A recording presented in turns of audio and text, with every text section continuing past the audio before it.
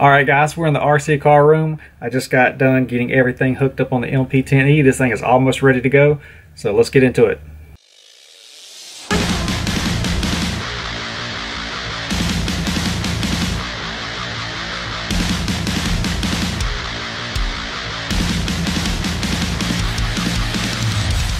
But yeah, if you guys remember in the video where I just got done building the kit, I was going to reuse all the electronics off of the MP10 that I did the electric conversion to. Like I said, I was using the Tekin Truggy motor, and the Truggy version, their motor is just a little bit bigger than the buggy version. So with the way the MP10e is laid out, it wouldn't work because the motor was hitting on the steering. But I just ended up ordering the exact same motor and ESC that I was using on my electric buggy, which is like a 2650 kV, which is a kind of high kV, I think, for maybe a Truggy. But if I have an issue, I can just go back and change the motor. I just wanted to use what I knew like 100% would actually fit. Like I said, I don't know much about electric stuff, but you know, I'm just an 8-scale guy. So buggy, Truggy, nitro, electric, it don't matter. I just enjoy them. But I'm learning. I'll let you guys check it out real quick. Like I said, I got the buggy and the Truggy on the workbench side by side. I'll let you guys just see them and we'll talk about it for a little bit. But this right here is my buggy. Like I said, I'm running the exact same electronics for my buggy and my Truggy. Like I said, if I have to change a motor, I will.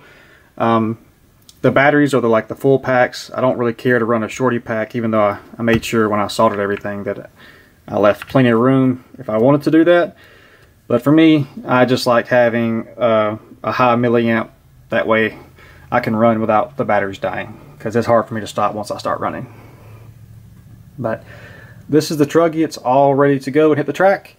I think the only thing I really need to do is just put the body and wheels on it and stuff like that and get everything set up and we'll be good to go. But I got everything soldered the exact same way I did on my buggy.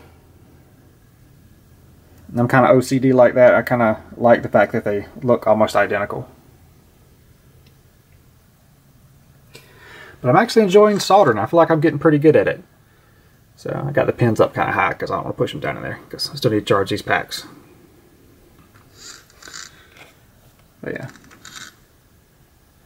And I got to get the correct servo horn for this guy, just so it matches and looks good. Yeah, just a short video, guys, to get you caught up with what was going on with the Truggy. I'm not sure the motor length on this, but if you look on the Tekin website, it tells you the motor length of their buggy. So for sure that will fit on the MP10. And if you get if you go look at their Truggy version, it shows you the length too. I definitely would not go with anything that long. You want to go with a shorter motor for sure. So anything around their buggy version motor will work just fine. I think you have about a ½ an inch, yeah, we'll say ½ an inch of clearance off of the buggy motor, so a decent amount of room. Yeah, in the next video we'll get on track with the MP10e, and I'll run my MP10 nitro car, the electric conversion to, that I used all the stuff off of the Truggy that I did electric conversion to. So it'd be kind of cool to get those two out there and run them side by side and see if you can actually tell a difference between the layouts, you know, because the old conversion kit, you know, you got the battery on one side and all the electronics on one side. So maybe there'll be a difference. I don't know. But yeah, if you've seen the other video, like I said, it's been a while since I got to run, so we're shaking some rust off. But yeah, I'm looking forward to it. Maybe this coming weekend we can actually get out there and get some running done. So I'll be running both e-buggies and my Truggy, and I'm just looking forward to it. So yeah, guys, just a really quick short video trying to get everything caught up and kind of get stuff ready for the new racing season that's coming in. I'm looking forward to it. I'm going to be doing a lot of running with my RC stuff, nitro and electric, 8-scale, buggy and Truggy. So that's my main focus. And you know, we'll throw in some car drifting and stuff like that too, because gotta keep up with the car stuff as well.